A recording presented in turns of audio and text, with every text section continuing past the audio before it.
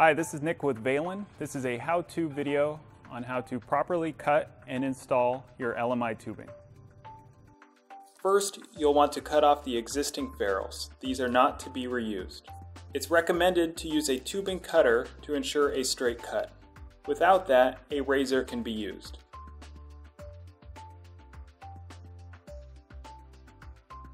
Now you'll want to install the new ferrules. We'll start with 3/8 tubing. Insert the tubing through the coupling nut. Then position the female ferrule about 1 inch from the end of the tubing.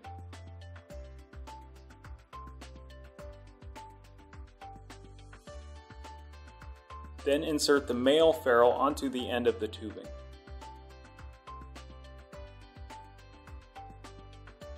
Slide the female ferrule down, pressing tightly into the male ferrule.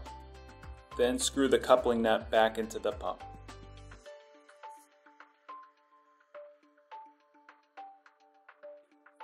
Now for 1/4 inch tubing.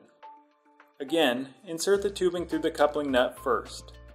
Position the ferrule so roughly 1/4 to 3/8 of an inch of tubing is visible.